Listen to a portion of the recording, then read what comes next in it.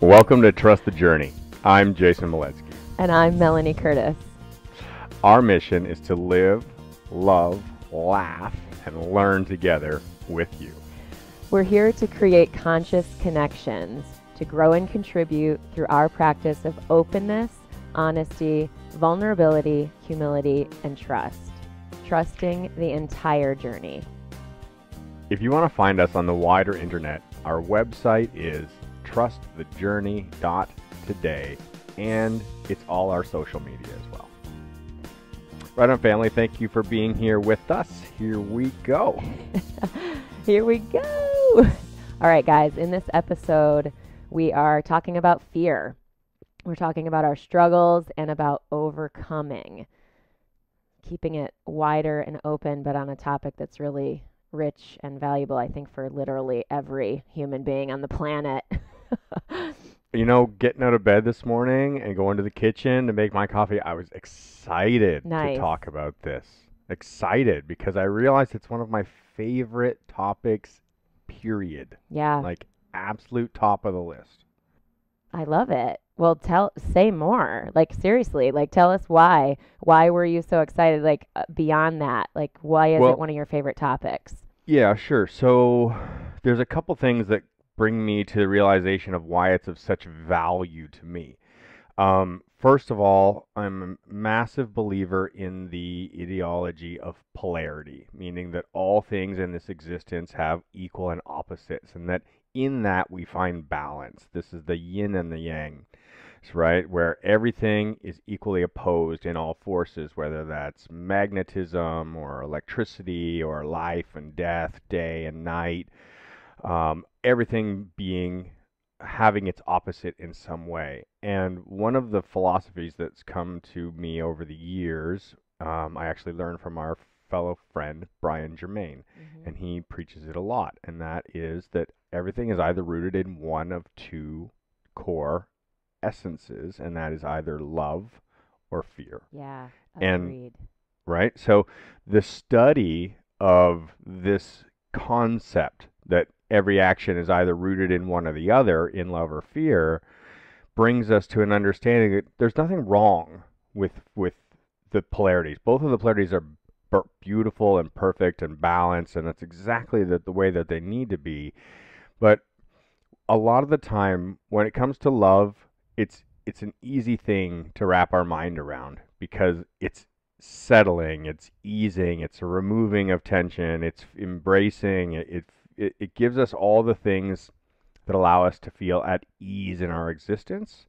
But opposingly, fear is the opposite. Fear gives us all the uneasiness, all the tension, all the anxiety, all the unknowing feelings, the things that we question ourselves or others. And that core experience of fear is something that I think you and I and a lot of our listeners in our Sky family, we engage it intentionally, have chosen to do so, and do choose to engage fear head on with ourselves by embracing something that we are terrified of and making it something that we become at home with, that we're okay with. And once we get to the other side of it, we realize it wasn't that scary to begin with. And the fear, the scary, is really just an emotional experience related to the bigger piece. So I'm going to quote George Adair, Adair. And you actually posted this the other day on your feed, and I thought it was wonderful because I had shared it recently in a track. I have a musical track that has the same quote in it. And the quote from George Adair is, "Everything you want is on the other side of fear." Right. So I just feel this is why it's so personal to me. This is why it's so powerful. It's about basically our whole lives in skydiving, base jumping, embracing love. In embracing love, we're embracing fear because they're balance and polarity. Yeah, there's so much in what you just shared. Obviously, this is one of my most favorite topics. My whole so much of my life and business and self is built on overcoming fear, as it were. And I say that with air quotes because it sounds so, dumbed down, but like the experience that I have had of that quote, for example, like the everything you want being on the other side of fear, for me, it has pointed to and it has shown me that how not limited, so sorry guys, how not limited I am by that feeling, and how when those thoughts come in, I basically the fear of fear. You sort of pointed to the fear of the feeling, like the fear of feeling the feeling. And I've seen that so much in myself where it's like, oh, it's just an experience of this feeling, and that whatever it is that I'm thinking is unlikely to be reality. Does that make sense? So like in Absolutely. doing the thing, then it opens our mind every single time we do it. It opens our mind. You know what I mean? That much more to go, oh, I'm continually with when fear shows up in mindset. It continually is that thing that basically is trying to stop us and slow us down, but not in the good way. You know what I mean? Um, so that's one of the things that sticks out to me is just like that experience of the mind opening, that experience of, yeah, the mind opening and the realization of our capability. And that is what I have experienced and found personally on the other side of fear. Another thing I wanted to share, though, that I think is relevant is a lot of times people have reflected to me that I come like am fearless, and I'm again bunny ear air quoting fearless. So for those of you listening on the podcast and not on YouTube, but what I've often shared with people when they perceive me like that is that, and this goes back to the polarity piece, is that in my experience of life, I feel I have felt so much fear and so much intense fear of various things. And I'm happy to go into more details about some specific things I've feared. But I share this because I would not want people to perceive that, because I felt like because I have felt so much fear in my own personal experience of life in various forms, I had to figure out how to move through that. Otherwise, I would basically not do anything ever. I Exactly. would have such a limited existence, and I would just feel tension and anxiety and stress all the time. Whether it's in disconnection or achievement or, whatever it is that we want in our life. For me, that's been very, very obvious to me that I had so much of it. It's my go-to response in stress. 100%. It's rare that I get angry, and like I'm almost always triggered into a fear state. So I've experienced it a lot, and I actually say that that's partly why I've gotten so good at overcoming it, is because I've experienced it so much. Does that make It's a sense? absolutely it's a practice, Yeah. right? Like the more that we intentionally create environments in which we will experience fear, and we practice navigating that emotional experience and becoming familiar with it, while we don't have to put ourselves in a truly life threatening situation where we risk life or limb or injury to have this sensation. And it's not always nice to have this sensation, right? It can be very, very not nice. And but if we don't have it intentionally, and then when it comes up unintentionally, we haven't practiced navigating that experience, we're not going to have the skill set or the tool set to be able to work our way through the problem. This is a general kind of life concept, right? Like whether it's in fear as the overarching, because it's really the foundational love or fear piece, and that's right at the root of everything, or whether it's in communication, like we were talking about just recently, if we haven't practiced it, then when the opportunity for it comes around, whether it's been something we've chosen into or that we've been forced into, we're not necessarily going to know how to navigate through those waters. Yeah. I was talking to someone the other day about basically she was feeling out of practice being out of her comfort zone.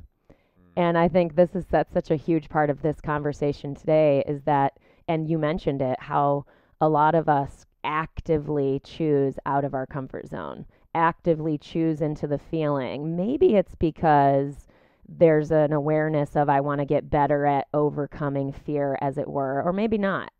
I would I would say in this conversation to go, hey, if you're choosing stuff that feels out of your comfort zone, if you are choosing to do things that are feeling expansive to you and basically scary to you and but good in the healthy way, then that's you getting practice at this very thing. That's you getting practice at navigating fear. And that's the thing. It's like I would almost wonder I have a lot of things on my list. When I was prepping for this episode, I was thinking like, what do I do to overcome fear, you know?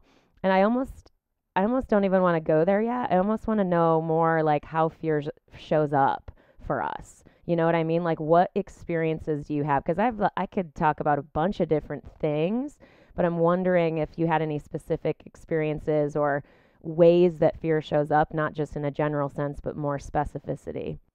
I think there's a couple that are right at the top of my list that definitely show up immediately and have maintained their position throughout my life. So I would give there's three that come to mind straight away. First is heights. The Mhm. fear of heights is something that it's a real functional fear. Yeah. It has a purpose. It's there for a reason. That we are programmed to be afraid of heights because it's keeping us alive. It's healthy ego. It's our body protecting itself, Right. right? Then there's also the fear of predators or threat is another way to put that. So it comes from, you know, bears and lions and stuff like that, you know, big animals that could potentially threaten us, but there's also the threat of other humans, Mhm. right? Who are dangerous humans. So that threat fear, and then lastly, and this is a big one, this is one that I think we all spend a good portion of our life either mincing in our brain and chewing on for huge portions of our life, or we just shut it down and pretend it's not the case, and that's death. Right. Our own death or the death of others around us, loss, you know, Yeah. mortality. Well, they say that all fear, I say they say, I don't actually know where I heard this to be truthful. I Who think it are was they? on a podcast the other day. They, the mystical they, say this Yeah. that all fear is a fear of death. All fear, if dug down to its core, Okay. core, is a fear of death. So That if, makes sense with those two comments, right? With falling, death, yeah, predator, death, right? yeah, but even like disconnection, like for me, right? I've shared this before, and it's so relevant. I think just for anyone in society today, where those physical, literal threats are less. I mean, theoretically, they are less. Is that we are safer, you know, we're walking around the world not necessarily at as much physical risk as we used to be.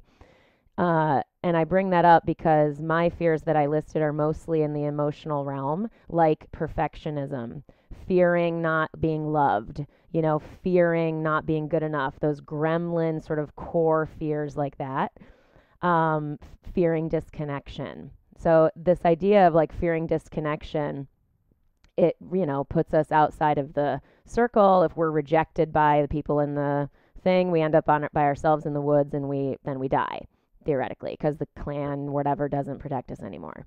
You know what I mean? So that could go back to fear of death also. You know what I mean? Even though in the present in this day and age it feels like social anxiety, social fear, you know, connection fear, love fear, that type of stuff. So it feels emotional these days, but really it's still connected to survival. I could go with that. I can Hmm. believe that in core essence, you know, truly the emotional state of fear is designed to drive us back towards the things that are good for us as far as staying alive Yeah. and having a healthy life, Yeah. right? Keeping us away from danger. Yeah, and I think it's so important to know that and to think about that because especially if we are walking around in this day and age and we get rejected, or we aren't friends with someone anymore, or whatever happens where we have an experience of disconnection with another person or group, the remembering that we're not going to die. I mean, it sounds so stupid almost to say that, but like when we can take it back to a core level, it begins to give us access to, oh, okay, there might be something I'm missing here in terms of what I can create in a space. Like it's not my body is responding and my emotional self is responding because I'm maybe not connected to this idea that I'm fearing something that's just simply not likely. You know what I mean? Mm. Yeah, for sure. I mean, the topic that we're on, it's so vast. Yeah. It's vast in that it is all encompassing to the entire negative spectrum in our experience, right? You could really label anything on the dark side of emotion as being based in fear, True. right? And with that, it really, I find it, I feel ease by simply by labeling that, just by going, wait a second, anytime I'm feeling uncomfortable for any reason, there's some little tiny twinge that of social or personal or physical or whatever, that it all is just this trigger that's sending an emotional response to my lymphatic system and getting me to feel uneasy, to protect me from potential danger, to make sure that my life carries on happy go lucky. Right. So here's a random one, okay? Just out of nowhere. Yesterday, late afternoon, random salesman comes by the house to check from my water company, right? To make sure that my drinking water from the faucets is within the standards. And he's doing his sales pitch thing. He wants to sell me a water filter. And the guy's wearing some obnoxious cologne. Okay, so Okay. salesmen out there, all right, salesmen, if you're listening, don't wear cologne. Okay, don't wear strong perfume. Go like as neutral as you can when it comes to fragrances, because this stuff was putting me off so bad. I just wanted him out of my house. Oh God, Okay, because understandable. it was just obnoxious. I'm like, oh, get this guy out of my house. And the thing is, I don't know the guy. Okay, he's here hoping to win a sale, and he's here safely invited into my home. He's on his side of safety. I'm on my side of safety, but I'm scared to say anything about how much this fragrance is bothering me because, I mean, truly, I'm just like, I don't want to say anything, but the essence is I'm scared to say something because that might trigger him to respond in some kind of a negative way, Mhm. right? And really, I could just be like, "Oh man, whatever you're wearing is really upsetting my nose. Would you mind going because it's just bothering me?" And it's not really, I don't really have a reason to be afraid. So why wouldn't I just tell him? Why wouldn't I just say something? Am I just being courteous? I don't want to offend him. No, but I think in the true root of it is that there's some fear that they're going to receive a negative response to that experience that I'm having, as menial as it is. Well, it's so you pointed to it earlier that people are unpredictable. Like by period, the I thought this too. Like one of the things is that like that has helped me get through fear is really, really getting comfortable with the fact that I cannot control others or outside circumstances. Period. So there is a sea of unknown around me all the time, always, which sounds Yeah. so dramatic, but I love that sort of big drama of it because it's covers all of it, right? So it makes sense to me. I hear that and I go, well, it's totally understandable. You don't know this person. There's not trust built. Yeah, there's this sort of agreed upon social engagement where he's the salesman invited to your home and you're the customer, so there's some dynamic there, but you don't know him, and it's also who knows how this person feels about his personal choices and how attached he is emotionally to those choices. It's super understandable that you would be unsure at the very minimum in that type of idea of sharing that with that person. Yeah. Yeah. Tell me about some of your fears, Mel. Where do you really clam up? What locks you down? What do you have to fight through to get to the other side? Yeah, oh gosh, I have I mean, obviously, like I said, I've done so much work on this stuff for myself. And I feel like it really depends on our life experiences, of course.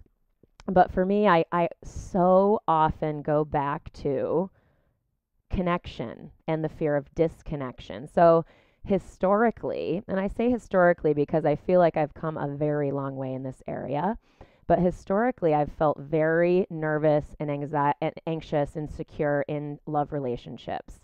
And so, in that environment, it's a different level of sort of emotional charge that we all have in the love relationship environment versus just even a professional relationship or a friendship. There's less at stake theoretically for people. And so as a result, I've had to do a lot of work to source love and safety inside myself and really, really heal deeply around that where I source love. Does that make sense? So like Yeah. so that I can really feel safe in the presence of of a man and be at ease no matter how that goes. Going back to the idea that we cannot control other people ever at any point. You know what I mean? And that Yeah. has been really one of the hugest, most powerful things that I have done for myself in terms of emotional healing, in terms of cultivating the ability to not let fear control me and my life in whatever situation. Interesting. Yeah. I think that there's one of the powerful traits that is expressed in this working relationship is that we're very polaric in our experiences. And as you default to connection and openness and this love intention piece, my default is very polarity Yep. based in that it's about self and Mhm. in my own overcoming of self and not having any relationship to anybody else in simply my own fears of death and what that means to me and the times in my life where I've been really truly locked down by fear and really overcome by that wave of emotion that just feels like you're caught in a whirlpool in a river that you just can't break out of and that current is just swirling you around and you're at the whim of this experience.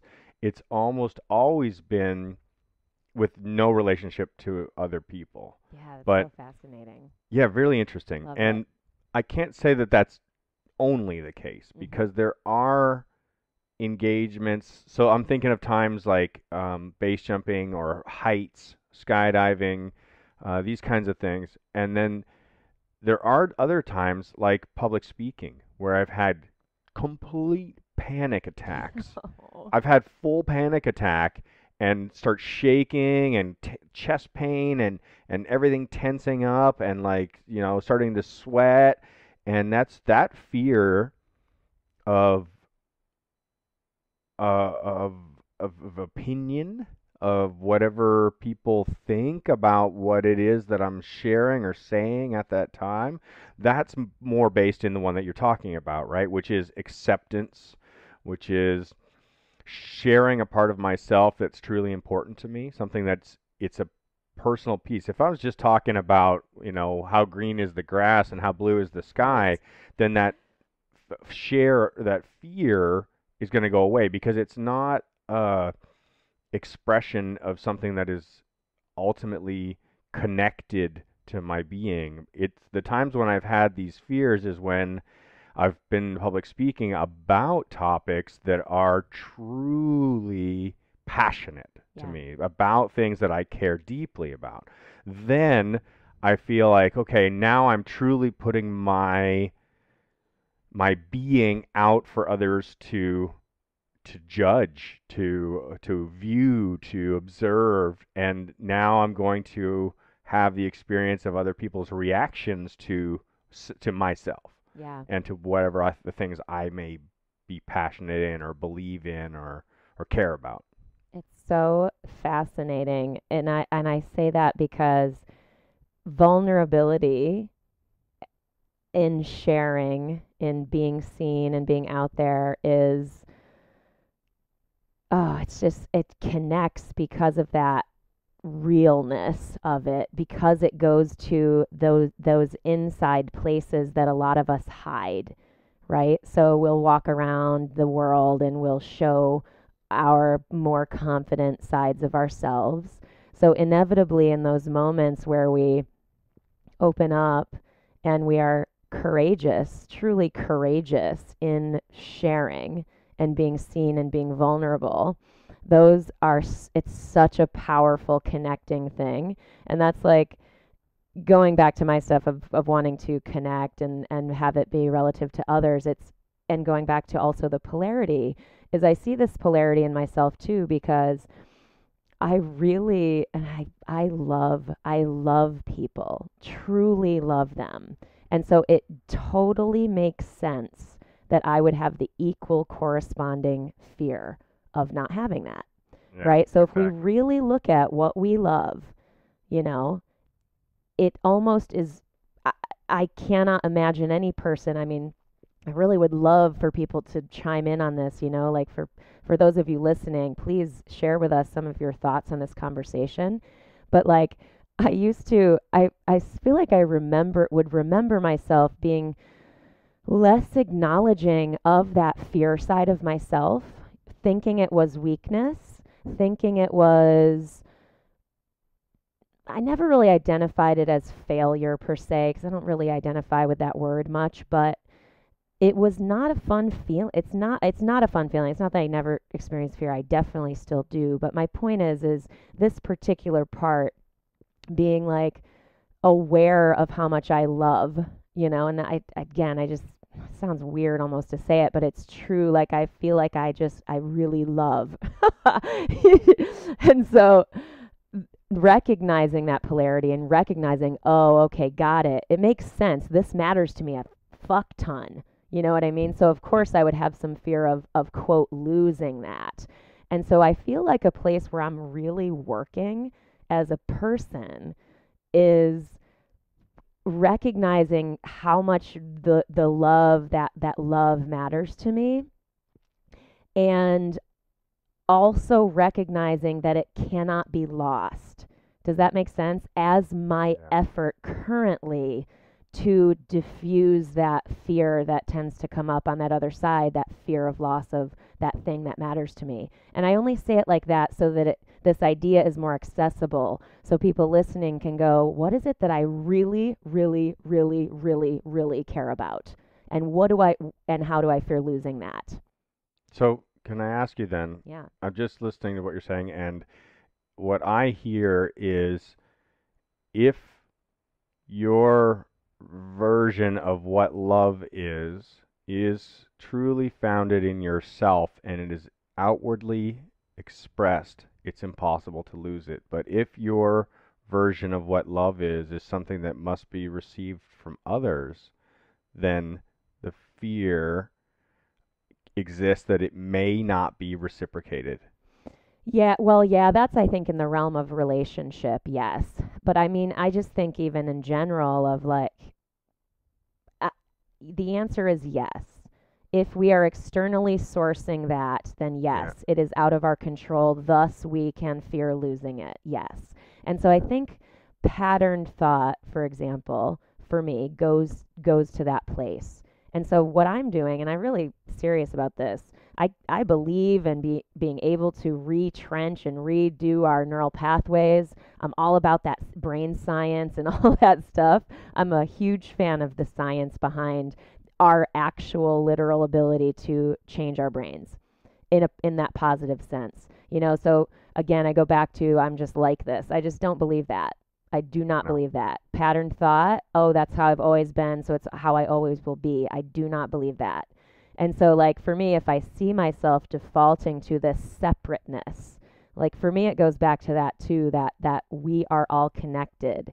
separateness is an illusion. Those types of thoughts support me in releasing that fear that I feel to be love in the world. Does that make sense? Hmm. Absolutely. You're back on the mental muscle piece with this exchange, where training the brain to operate in any patterned way is no different than training the muscle in your arm by lifting weights to make it stronger so that it will now perform in a way that it did not perform before. Yes.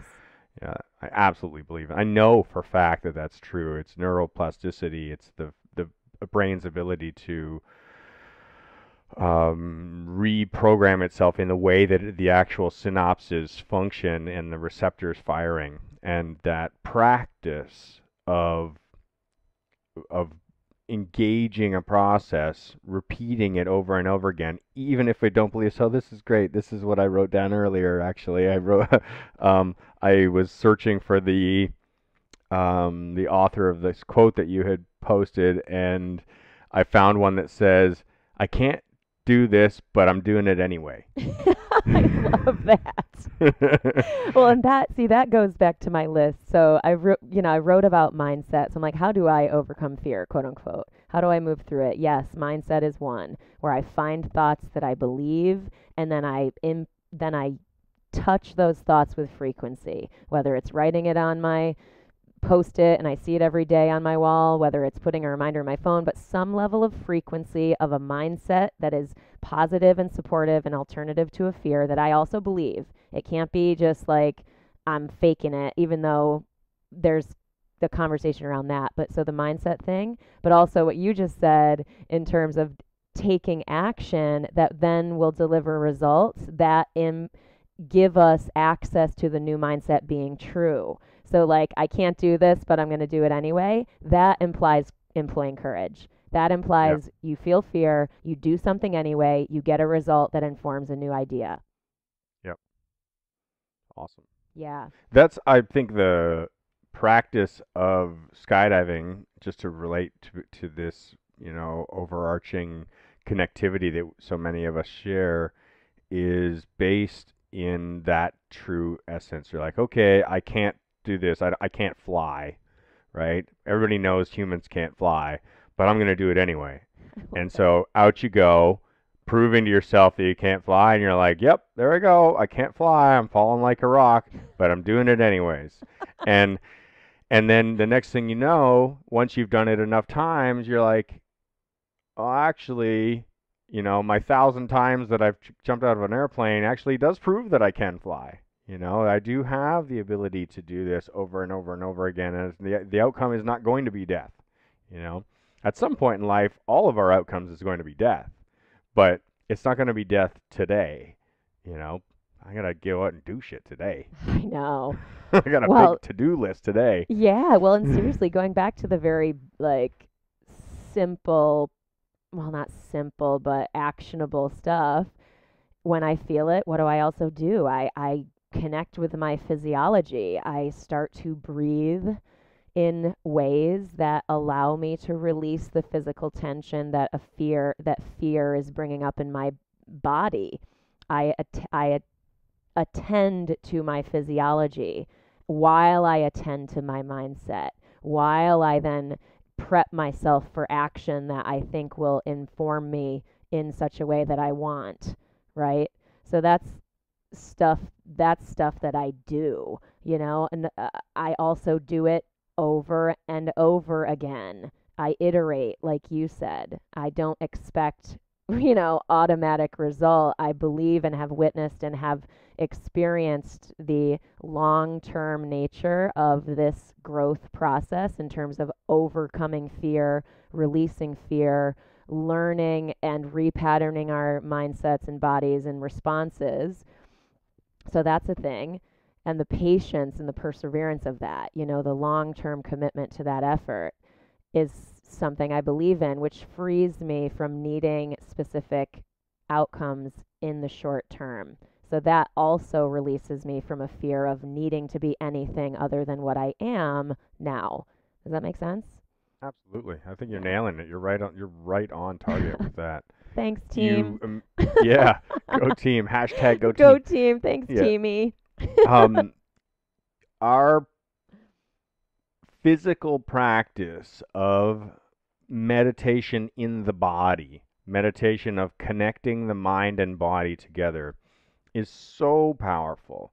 So I'm going to relate through my experience of both skydiving and base jumping, specifically competitive skydiving, my swooping career, in which there's a competing, putting yourself up to perform in front of a judge who is going to validate or deny your performance is incredibly scary because you're going to be judged. You know, you're choosing into being judged.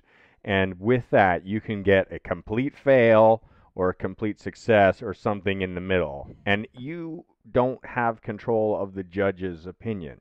You have control of your action, your physical movements. And through how do we control our physical movements is through the control of our mind. And how do we control our mind is through the control of our body. So it's this kind of back and forth infinite polarity that kind of loops back on itself. So you touched on it by saying, if I go into my breathing, if I start thinking, okay, my brain starts freaking out, right? Like, oh, dang, shit, I don't know if I can do this. I'm starting to get afraid. I'm starting to have fear responses. Emotions start going.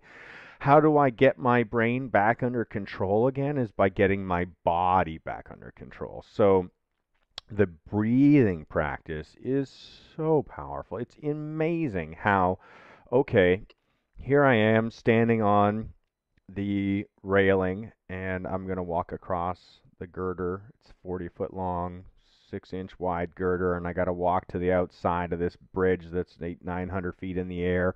And if I fall off the girder, it's sure death because I'm going to hit the girders below and I'm going to die, right? Wow. But it's just a beam. I have the balance and the practice. Come on, I was a gymnast growing up. I know how to walk a balance beam. I'm not even doing a flip. I could do a cartwheel on it, for gosh sakes, you know?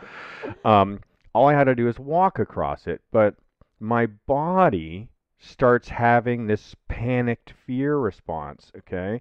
And so to get my feet to walk down the length of the beam, to get control of my mind, which has decided that I'm going to walk across the beam, I have to get control of my body. Well, my body doesn't want to do what I want it to do because it's instinctively acting out of life preserving fear. And so the way to recompose is to go back inside, you know, to bring the view, the eyes actually turn inward. And in you can, that's an interesting thing to say, because how do you look inside? You like close your eyes? No, you want to keep your eyes open, but what you do is actually focus on the air coming in through your nose, and so your attention moves inward. It's not the actual point of vision, it's attention, right? So if I think about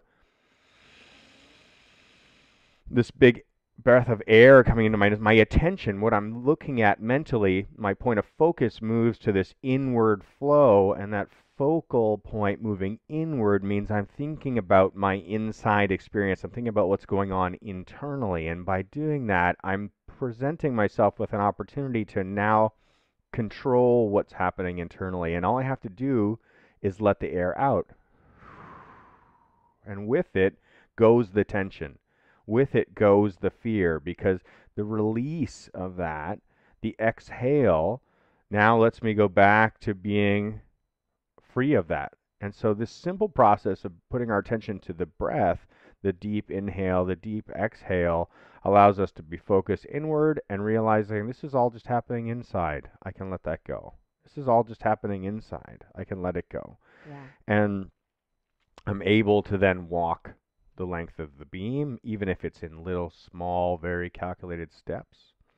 And I'll throw one more. This is a lifetime of practice. And so I spend my summers mostly jumping off mountains. And I would be lying to say that I am not scared, but in truth, I'm not really scared. When it comes to walking up to the edge of a mountain, to stand right with my toes hanging over the edge of the cliff and prepare to lean forward and then push off my toes and dive into the abyss, into the air.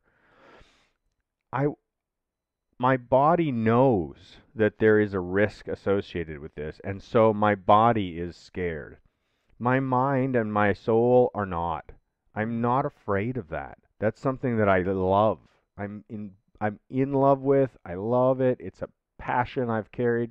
And at times when I've experienced loss or had connections to these others, losing others through this experience, I've had mental question where I'm like, do I really want to continue doing this because I've seen others die in the process? And so I now have a emotional fear in relation to that. But when I step up to the edge of myself to go do that, that emotional fear is not there.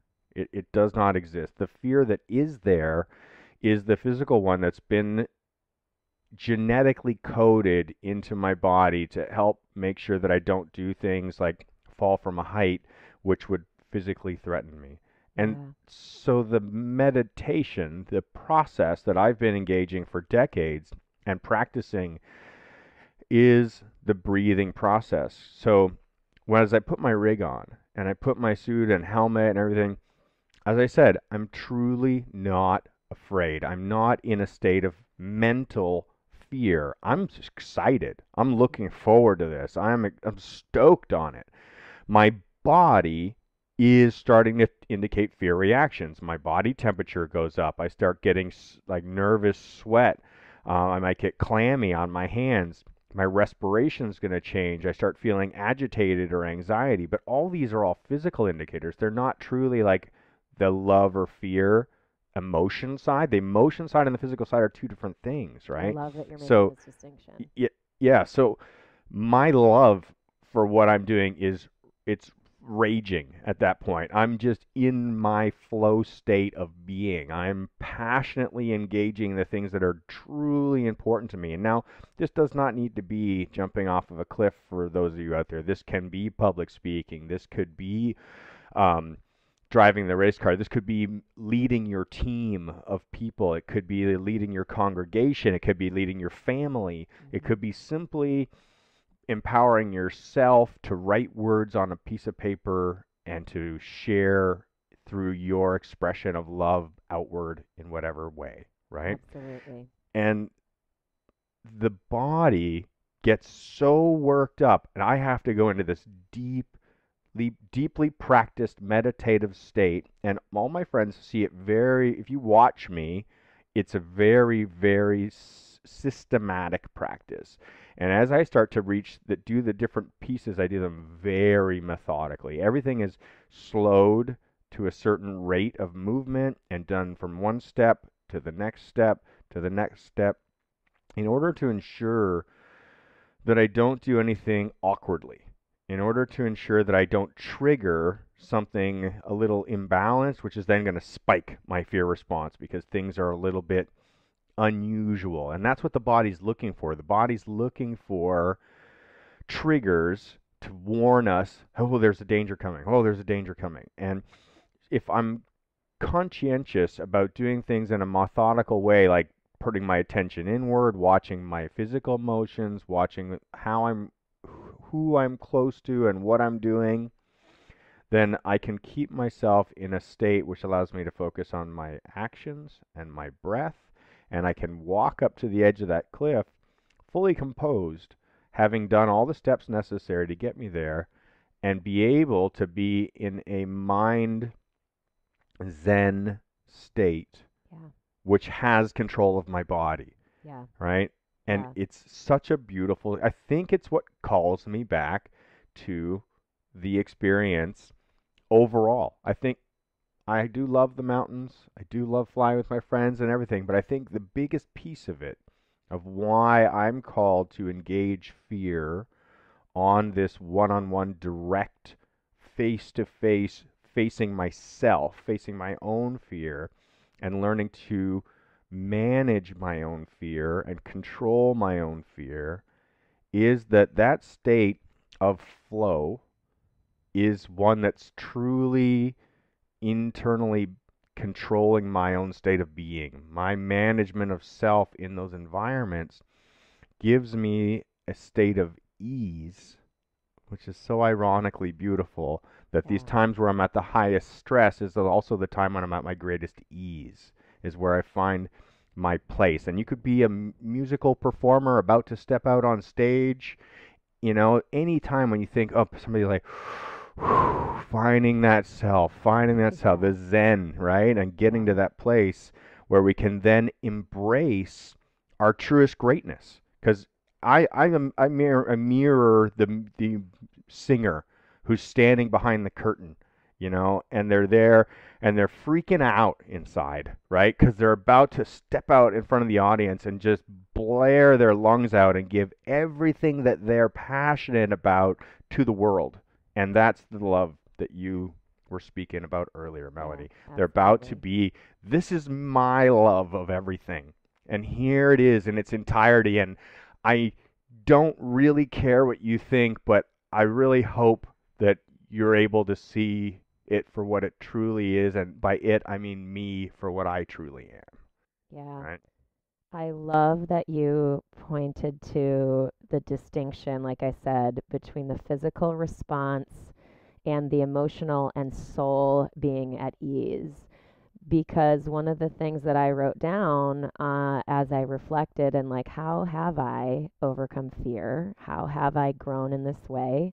And one of the biggest pieces for me has been my trust in life and my spiritual practice.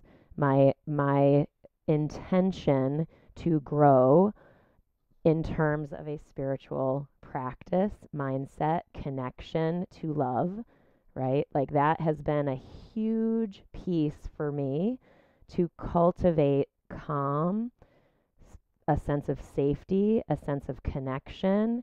Like that has been a huge piece to give me real foundation to continue being out there, being seen, being of service, being vulnerable, being at risk. And again, I'm throwing up the bunny ears for those of you not watching on YouTube. But yeah, like that has been a huge deal because I feel like I love your story because that showing the difference of that, going back to that polarity piece, but going, okay, the body, here now, that is here. And then there's this other part of me that is, this energy, soul, self, whatever you want to call it, is different than that bodily response, is that energetic, that sort of spiritual side of us. And again, I say that with uh, openness to how people receive it, right? Like spiritual could mean any different number of things for people, and that's a bigger conversation as well. But I cannot have a conversation on how I've overcome fear and learned to be at ease in myself without acknowledging that practice. Absolutely. The mind, body, and the soul, Mhm. right? The mind is the part, the thinking brain, right? The one that's like thinking about what everything that's going on. The body is doing all the action, reaction, and the soul is the knowing part, right? Yeah. The knowing part and the thinking part, they're there to Yeah. oppose each other, right? They're there to contradict each other, right? The Yeah. knowing part's like, come on, you want to do this. This is what you care about. This is what you love. Do what you've always been meant to do. And the mind part's like, are you really sure you want to do this? I don't know if this is such a good idea right now. You might fall and hurt yourself. And the body's like, I'm kind of siding with the mind right now. I don't know if you should do this either. And the soul's like, you better fucking do it. You told yourself you're going to do it, you know? I've had these conversations like you would not believe, back and forth. Do it, don't do it. Do it, don't do Oh it. Do my it. Like God. literally teetering on the edge. No kidding. Oh my That's God. again and again the iterative process of Oh, engaging that internal dialogue between the, soul, mind, body. It's how we get practice with that is by doing the things that scare us, which sounds so cliche, and it's again not being reckless. We've said that. It not being reckless, but being intentional and being in the practice of discerning those voices, discerning those messages, right? Whether it's from the body, whether it's from the mind, whether it's from the soul, you know? Oh man, that's awesome. That's why I'm in such rigorous practice around trusting my intuition. Like little thing that I'm doing is I'm really in this more intent and intentional, actionable practice with my intuition. Like if I think of someone or if I am called to turn down this sidewalk versus that sidewalk in New York City, whatever, I do that because I'm sort of in this practice of listening, however small, to that intuitive voice. And that's part of me growing in my listening of my sort of soul side of myself and my connection to things outside of me that I might not be able to see when I'm only in myself and not connected to the bigger world around me. I'm going to read a quote right now from one of my favorite presidents. I like him because he's just so obnoxious and such a powerful speaker and just really just he's so out of place in this modern day and age. But I think that Teddy Theodore Roosevelt was phenomenal. Love So it. it's not the critic who counts. It's not the man who points out how the strong man stumbled. Credit belongs to the man who really was in the arena, his face marred by dust, sweat, and blood, who strives valiantly, who errs to come short and short again, because there is no effort without error and shortcoming. It is the man who actually strives to do the deeds, who knows the great enthusiasm and who knows the great devotion, who spends himself on a worthy cause, who at best knows in the end the triumph of great achievement, and who at worst, if he fails, at least fails while daring greatly, so that his place shall never be with those cold and cruel souls who know neither victory nor defeat. That quote is one that Brene Brown's work has been built on. I've mentioned her. She's amazing. One of her things, which I think is very relevant to this conversation, is that joy, love, is one of the most quote unquote vulnerable states there is because it is pure and because theoretically we can fear that loss. And so, like, the idea of really being joy, being able to be joyful, to be love in the world, to be connected, to be all these things that are connected to those joyful states, that we recognize that that takes a lot of courage to allow those joyful, enthusiastic, connected, pure states. So that's something I would definitely invite people to start looking at if they haven't been, that and to recognize and acknowledge themselves for the courage it actually takes to be joyful. You got me going. Ah, I know. You got me I going. I'm like, oh know. man, I want to go do the things I'm passionate about. I'm all charged up. I'm It's like, I want to true. dive right into my favorite creative processes, and I go and be know. like, this is how I want to show my love to the world, you know? I feel you, dog. I feel you. Yeah. Yeah. Oh my goodness gracious. Well, please, you guys listening, we say it every time, but really, thank you so much for being here, being with us. We definitely invite you to share your thoughts, experiences you've had on these subjects. We want to expand that conversation. Obviously, that's part of the mission here with Trust the Journey. So, thank you for being a part of our family. If you received value from this episode, please pay it forward. Share it with other people that you think might also receive value. The best recommendation is word of mouth. And if you send something to somebody directly, I know I do it all the time. I constantly see something and I'm like, oh, you know who's going to appreciate this is so and so. And so when you get a message from me directly, you know it's because I'm thinking about you and I think that you're going to get value out of it. So if you've listened to this episode and you feel like you know somebody who could get some value, send it to them. Share it in whatever way you feel motivated, but share your love, share your fear, be vulnerable. Yeah, definitely. Yeah, and we've got our social media channels and our website, which is trustthejourney.today. We're also expanding into our Patreon group where we're again expanding that conversation. Our starting goal there is to get 50 people in community there that are wanting to be in this expanded conversation. The reason we're doing that is because we believe in the idea of community and connection and this collaboration with all of us. So like yeah, it's us sitting here talking every week and that's awesome. And we love the idea of bringing more and more of you in. So at whatever level you feel inspired to contribute with Patreon, it could be $1 a month. You know, that will help keep this project and community and impact and all of it growing. Absolutely. Thank you for joining us. And no matter what, thank you. Thank you. We love you. Remember, keep laughing, keep loving, and keep trusting the journey.